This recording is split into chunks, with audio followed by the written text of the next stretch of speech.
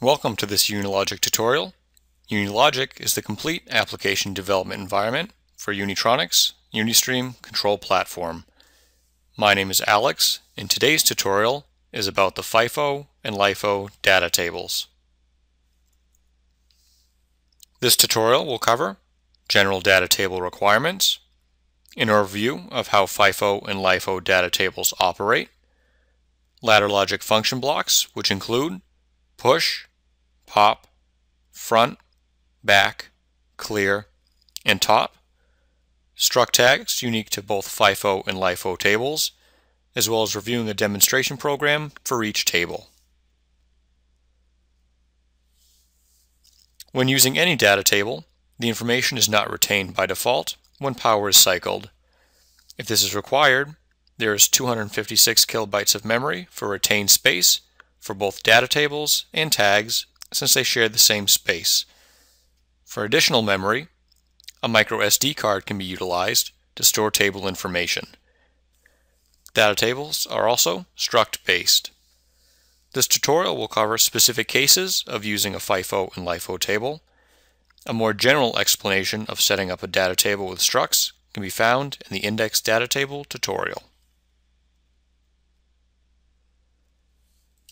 The difference between an index table and a FIFO and LIFO table is how the information is written to each table. Instead of writing to a specific row index, both FIFO and LIFO systems use a push function to write information. They also use a pop function to remove information from the table. Each system writes, reads, and removes rows in a certain way. Using the FIFO system, which stands for first in, first out, the push command writes new information to the back or bottom of a data table. All of these rows are then shifted up by one as long as there is space. This is shown in the diagram on the page. When the push operation is performed, the information here has space in the back row, and the word Saturn is written to the back row of the table. The push command can only function if the table is not full. When full, you can use the pop function, which deletes the information in the front or top row. Here we can see a table with 5 rows that is full. When the pop operation is performed, this top row comes out of the table, and then all the rows shift upwards, leaving a row clear at the bottom. Performing a pop, then a push function will cause the information that was written to the data table first to also be the first to leave the table. Only the information in the front and back rows of the table can be read. When performing a front operation, the information in the front or top of the table will be read out.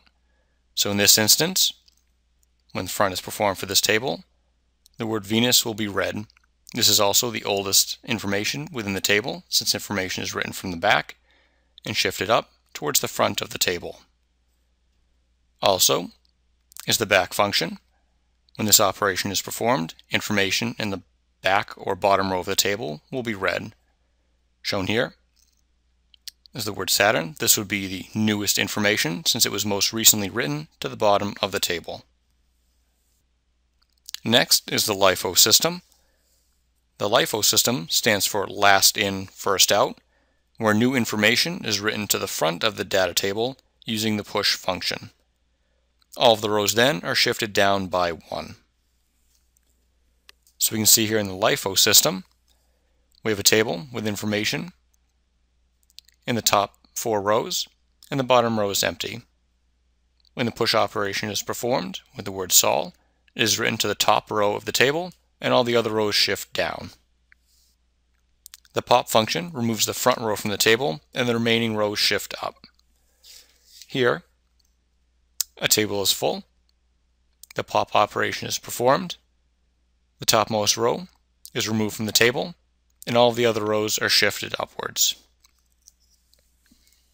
Only the top row or front row of the LIFO table can be read from the table using the top function. Using the top function here, when this is performed within the logic, it will read only the topmost row, So here it reads the newest contents since it was most recently entered using a push function, and it would return the word Mercury. To better demonstrate these systems working, I have an example program for each one. First loaded will be a FIFO example. This first program uses a FIFO data table. To create this table, we will first need to create a struct. First, navigate to Structs in the Global Tag window.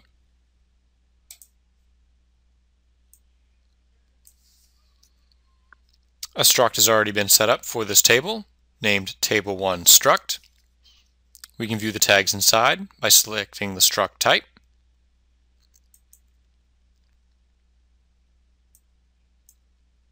What were created were two tags for different numbers, numbers 1 and number 2, and tags for a timestamp using the real-time clock, which include the minute, hour, and second, as well as day and month of the year. After the struct was set up for the data table, we can then select the table using the same struct format. We can do this under Data Tables within the Solution Explorer on the left. We can see that this table has already been set up, and we can select it to configure the properties.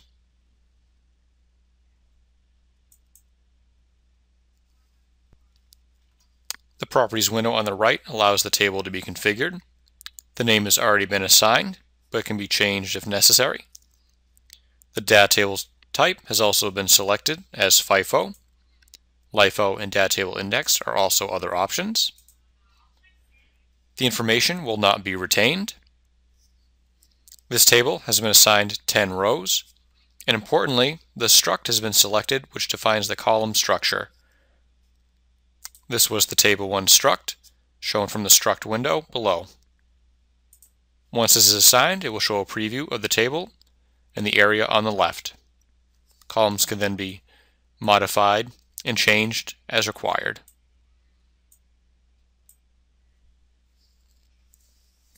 Also important are tags that are automatically created within the Table1 global struct.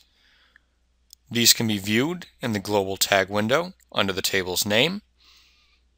Navigating to the global tag window, you see here we have our Table1 set up as a FIFO.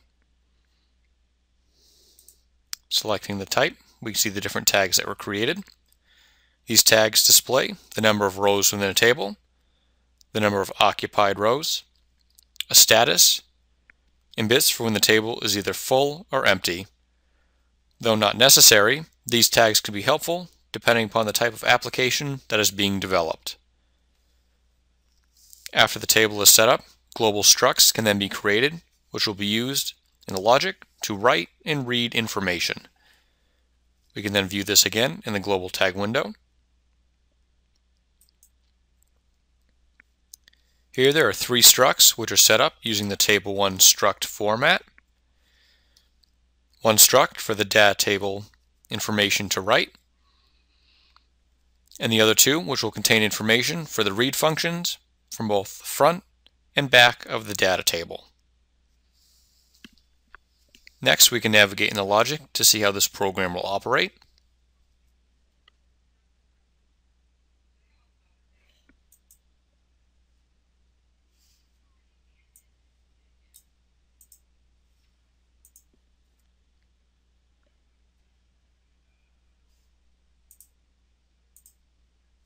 Now that these structs are set up, it enables us to write information and read information from our data table.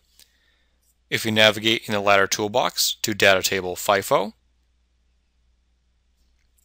it lists all the available options, including push, pop, front, back, and clear.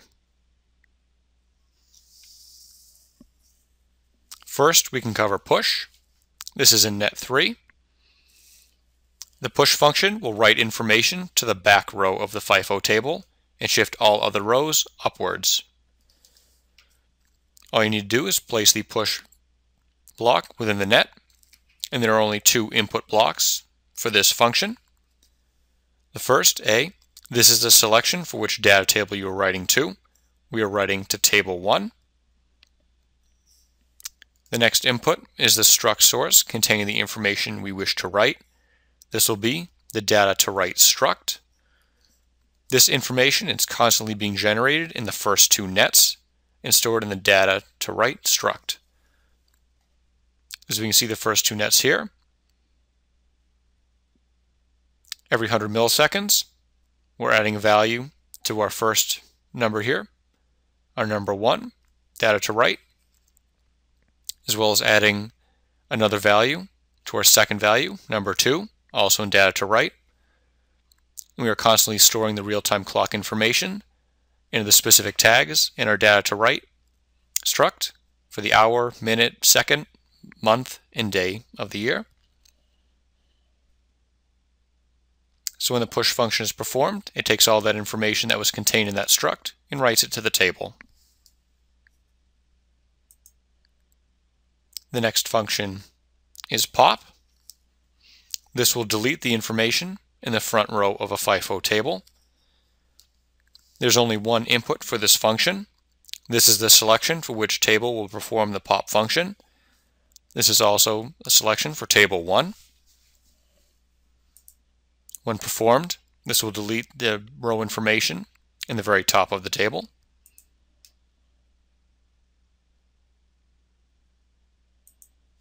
Next is clearing a table. You only need to select the clear FIFO function block and select which table to clear. In this instance, we will be clearing table 1. And also in this example, attached to this function block, I also stored 0 into all the front and back struct tags.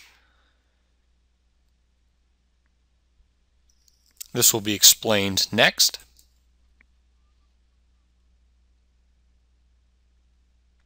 To read the information, we use the front FIFO and back FIFO function blocks. Unlike an index table, only the front and back row information can be read from the table using the FIFO system. Each function will read the front and back row of a table respectively. They each have only one input and one output. The input is which data table you are reading from. They are both reading from table number 1. The next is the output. This is the source struct that the row information will be written to. The structs that were created shown earlier in the global tag window for front FIFO and back FIFO are the structs that are going to be written. So for the front FIFO function block, we're taking information from table 1 and storing it in the struct that we called front FIFO. And when the back FIFO operation is performed, we're taking information from table 1 in the back and storing it to the FIFO back struct. This information will consistently be contained within these structs unless cleared out. This is why this example above stores 0 into the front and back struct tags. Otherwise, all the information within these structs would not be cleared, even when the data table itself has been cleared. Though not required, this example did this to visually show that no data was remaining in the table. Next, we can navigate to the HMI to see how it was set up.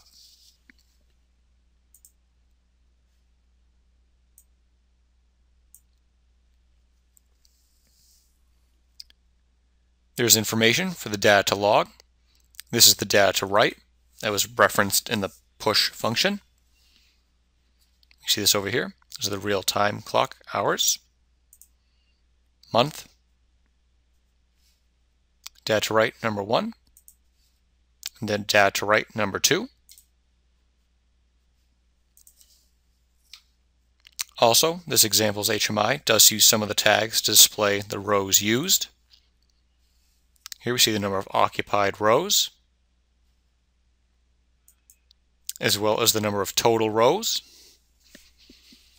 Also used are the specific bits for when the table is empty and when the table is full to light up a light on the screen.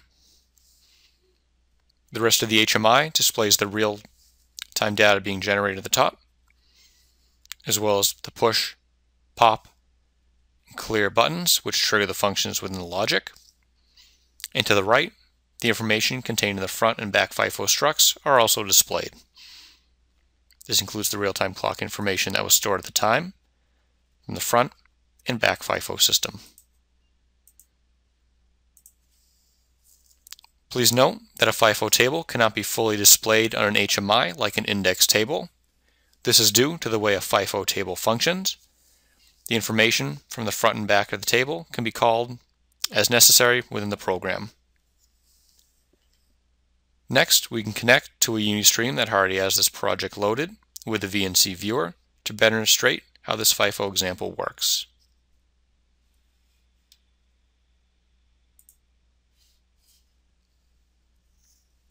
As we can see, starting off, there are 0 rows used out of 10. The data is constantly being generated within this table. Pressing push will store this information into the first row. When I press push, we can see the used rows increments to 1. This stores the information into the back of the data table. Since there is only 1 row currently, both the front and back of the table display the same information. And now after the first row is written, we can see the number of occupied rows start to increment if we press the push function a couple of extra times. Each time we press the push operation, information will be written to the back of the table, and each additional row will be shifted up. We can then fill this table with information.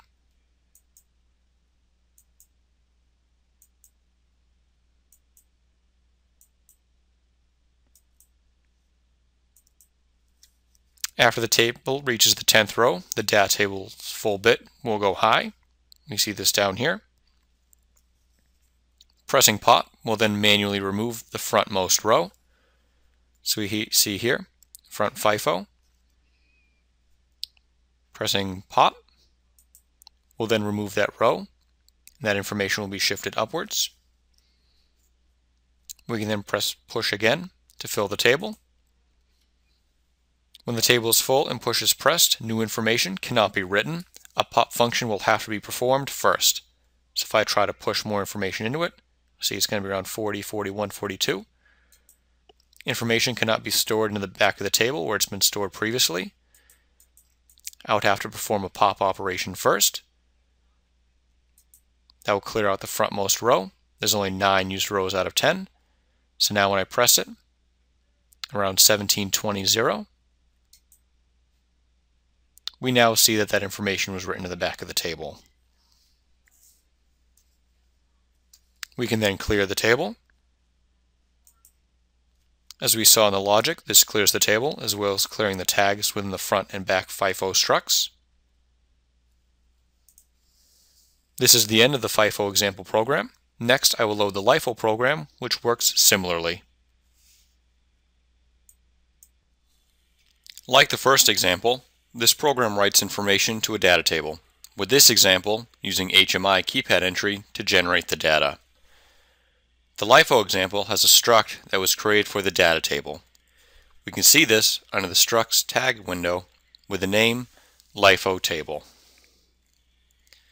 We can then click on the struct type to see the individual tags that were created. There is a bit, an integer, and a real tag that have been created for this example. This struct can then be assigned to a data table. We can see this by navigating to the data tables in the Solution Explorer. We can see this table is already being created with the name LIFO test. The columns of this table are already set up according to the struct. We can use the Properties window on the right to edit this table. It has been assigned a name of LIFO test. The data table type is selected as LIFO.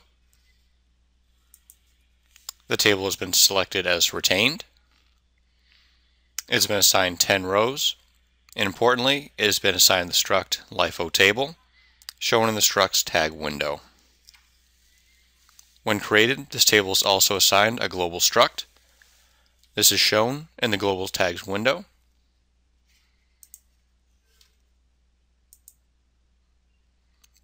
We can see it under the table's name, LIFO test, and we can select the table's type to view the different operands. Here we can see this includes the number of rows, the number of occupied rows, a status, and a bit for when the table is either full or empty. The difference between this table and the FIFO table is that information will always be written to the front row of the LIFO table and all the other rows are shifted down. This is a stack system where once all 10 rows are written, no more information can be entered. Information will have to be removed, starting with the most recent entry. We can see how this is set up within the ladder logic.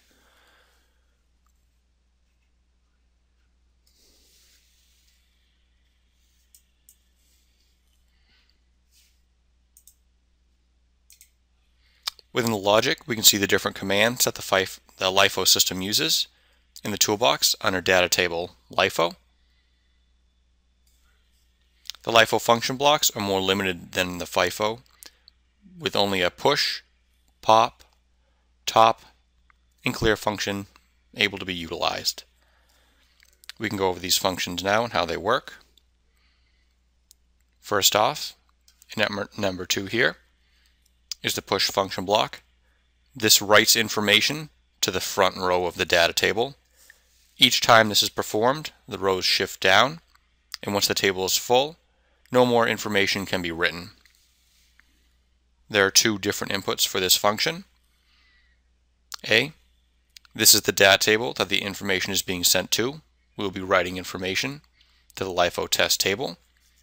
And B, this is the struct source that contains the tag information we wish to write. This will be shown later in the HMI where we can enter the information.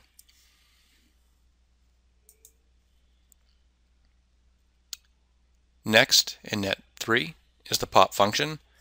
This deletes the frontmost row in the data table. All of the rows are then shifted upwards, and there's only one input for this function. That is which data table will have this pop function performed. This again will be the LIFO test data table.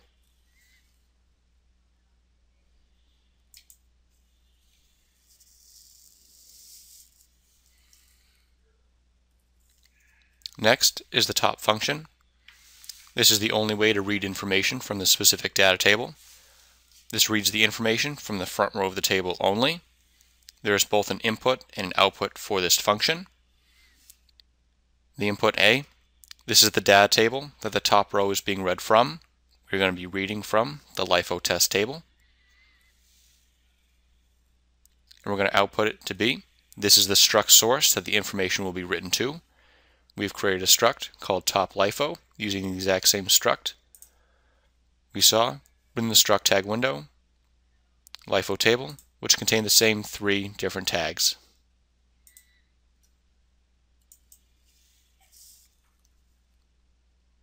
There's also a clear function here located in net number 1. Just like the FIFO system, this erases the entire data table. And again, the only thing this function requires as an input is the desired table to be cleared. In this instance, we'd be clearing the LIFO test table. Next, we can navigate to the HMI to see how this example program was set up.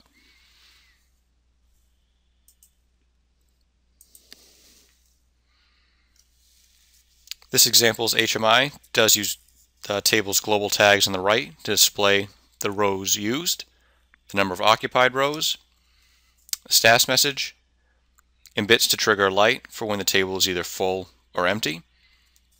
There's also a section on the top left, values to enter, link to the struct LIFO input for the push function, which we saw on the ladder. There are also buttons linked to bits to operate both the push, pop, as well as clear functions. At the bottom, there's also a section displaying information from the top struct. Please note that a LIFO table also cannot be fully displayed in the HMI like an index table. This is due to the way a LIFO table functions. The information from the table can be recalled only using the top function. I can now connect to a UniStream with a VNC viewer with this example to better demonstrate how this LIFO system functions. as we can see the example here. Starting off, there are 0 rows used out of 10. Nothing is in the top LIFO, so we can enter a couple different values to start. We can turn this bit on.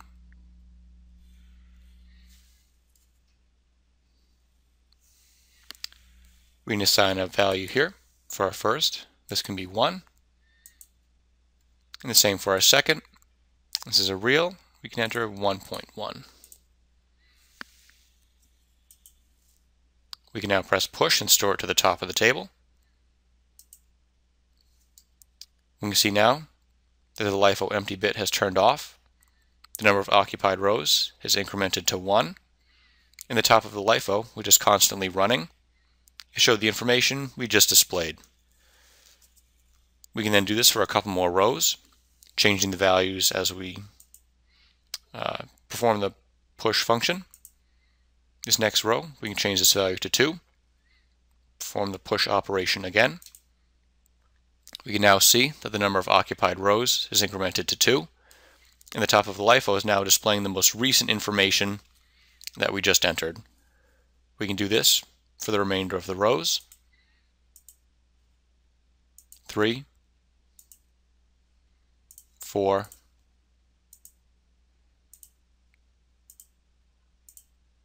5, 6, 7,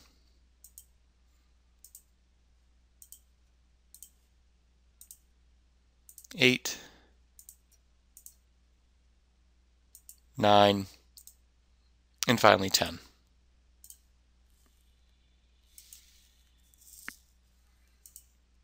Now upon reaching the 10th row, the data table's bit full will go high. We see now that the number of occupied rows is now 10 out of our possible 10 rows that were available. The LIFO full bit has now gone high. Now, if I change this value again to 11, if we try to enter an 11th row, we can see it can no longer enter information, otherwise the top of the LIFO would have changed. Pressing push when the data table is full will not have any effect. This front row will need to be cleared out first. We can do this by performing the pop function. So if I press pop, it will remove that 10th row we had entered there, and then we see at this point the top of the LIFO is displaying the 9th row that we entered previously. That would then allow us to write this other information we wanted to, which would then fill the table up again. We can also do this multiple times to clear the table out, or we can press clear, which we can then see the number of occupied rows is 0, and the number of rows is still remaining at 10. This is the end of the LIFO example program. I hope you found this information helpful. This concludes the tutorial about both the FIFO and the LIFO data tables. You can find more information and example applications on our website. Thank you for watching this tutorial. We hope to see you again.